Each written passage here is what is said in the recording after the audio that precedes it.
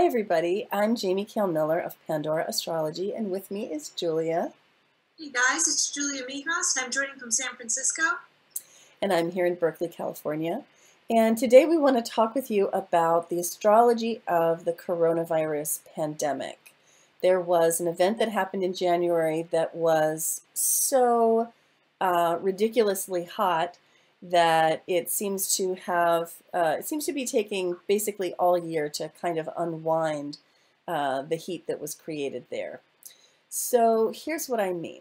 Sometimes in our skies, when a couple of planets connect, they create something called a hot degree. And a hot degree is the place where they connect. The zodiac itself is a circle measured in degrees, each sign being 1/12 of the circle, so 30 degrees large. And this January, on the 12th, Saturn and Pluto met at 22 degrees of Capricorn. And we've made videos about this before, so you can find them in our 2020 news playlist, particularly about the Saturn-Pluto conjunction, which has very much the feel of oppression, really, of intensely concentrated fear, and also it has the tone of rooting out corruption. So this is a very, very heavy event, and this is the day that the event happened precisely, but it's the sort of thing that has such a long horizon that you feel it for months or even years as it's approaching, and then you also, feel it quite a bit for the year or two surrounding it. So we're in that zone right now.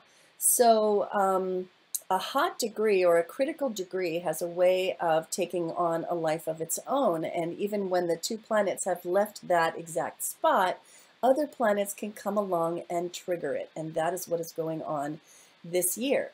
This year, that spot in 22 degrees of Capricorn is going to be transited and triggered by Jupiter 3 times, and then later in the year by Mars 3 times. Now, Julia, what does Jupiter do when it transits something? It tends to make things a lot bigger. Yeah, it expands. Now, on the one hand, and we made a video about this called Hope in the Darkness, as Jupiter is dancing with Pluto and Saturn this year, it's going to bring hope. It's going to bring a feeling of confidence and expansion. But it might, in some cases, also bring overconfidence and overexpansion, a sort of a bluster, if you will. And so there's expansion, and then there's also that tendency to blow things up bigger than they were and make them visible, a sort of an outbreak, if you will. So Jupiter is going to be hopping back and forth across this critical degree. So here's a diagram with the critical degree being on the vertical right here. So there's the symbol for Saturn, the symbol for Pluto, 22 degrees of Capricorn. This line marks that spot in the sky. And now you probably know that planets don't just move forward all the time. They go back and forth. They move retrograde for several months every year. Jupiter does this. It's no exception. So this is a graphical display of Jupiter's movement back and forth across the very spot where it connects with Saturn and Pluto. So it makes its first pass to that hot degree in March. It then turns retrograde May 14th and then backs up through that spot again in July, turns direct in September, and passes through it again in November. Now, all of that would be enough. However, Jupiter is going to be conjuncting Pluto even as Pluto moves on.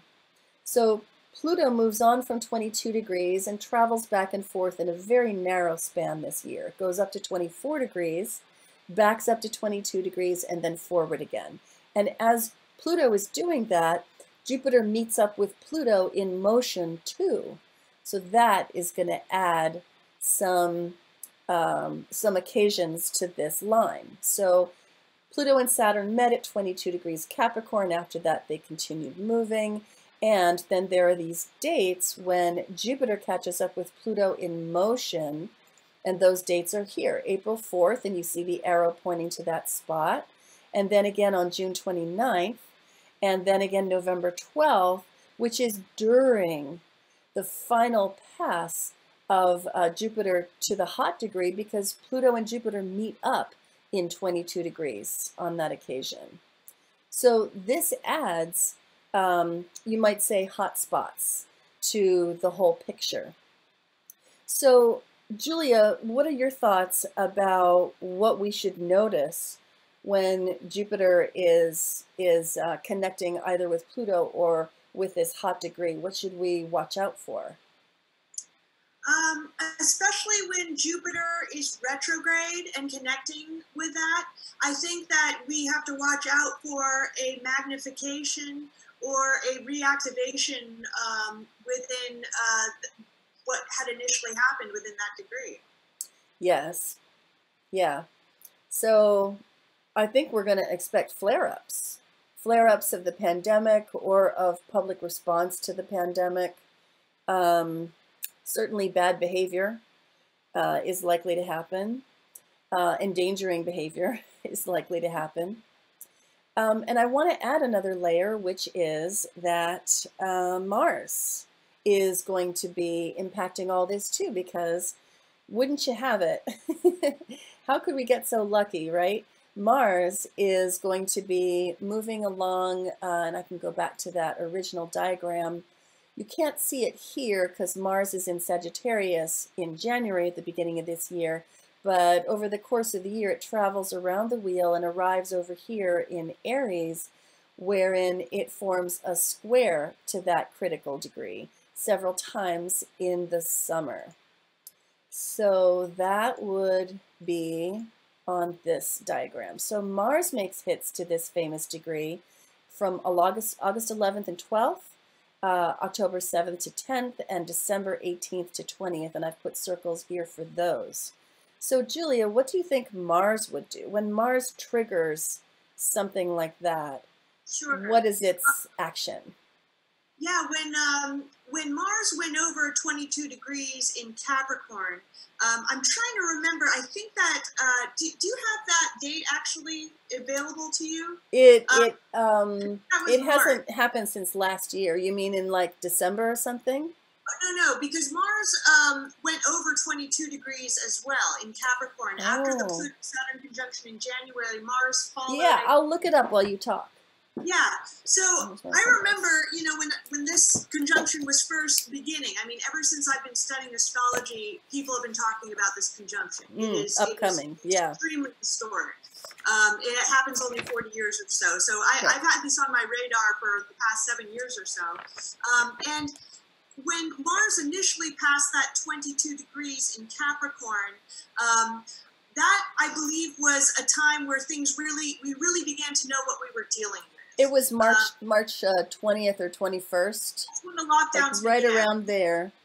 Because I remember, I remember watching the month of January with all this going on. We had made a video about it in the fall, and I'd heard about it since I was a young astrologer. And I remember really listening carefully to the news events in January.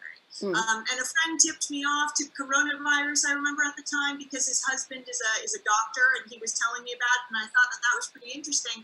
But I remember also being focused on Iran, because the United States actually assassinated one of their generals. That's right. Just throwing that in the background, this might not just be coronavirus we're looking at. You know, and so Mars, when Mars, I was also particularly in January when I saw Mars was going over that degree in March. I remember thinking to myself, that's the point where we're really going to start to know what we're dealing with here. Wow. And that's when the lockdowns began, and sort of the beginning of really sort of understanding how exponential this has been, etc. Yeah. So when Mars reactivates that degree in the sign of Aries, Mars is also going retrograde during that time period.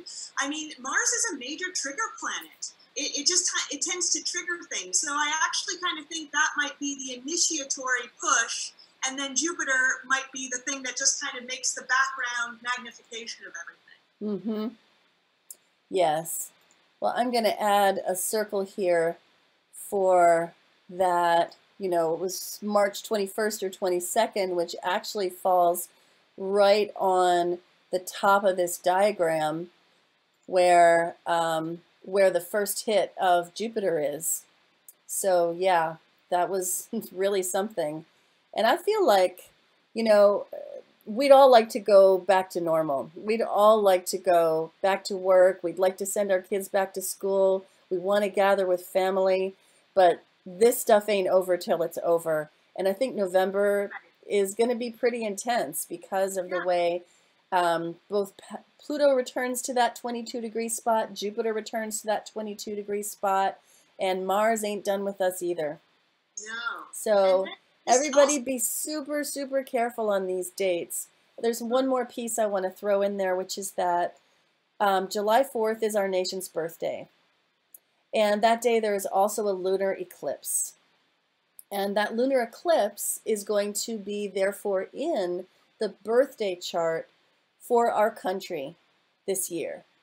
That makes for a pretty intense year. The birthday chart, the solar return chart for a person locks in influences that are there for the whole rest of the year.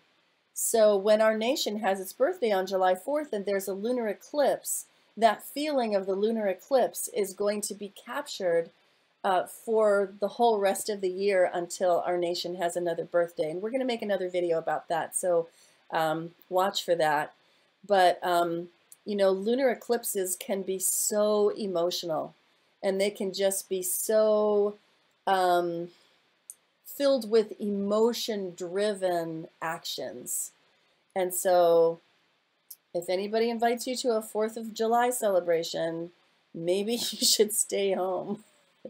It could be kind of scary out there. So I think, Julia, I think that's all we have to say on this topic. Do you think so? Yeah, pretty much. Okay. Well, until next time, we feel like we want to make a video about this stuff. Hope you enjoyed it.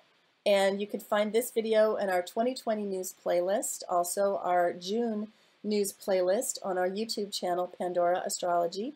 And you can always find our monthly horoscope and our monthly forecast on our website, Pandora Astrology.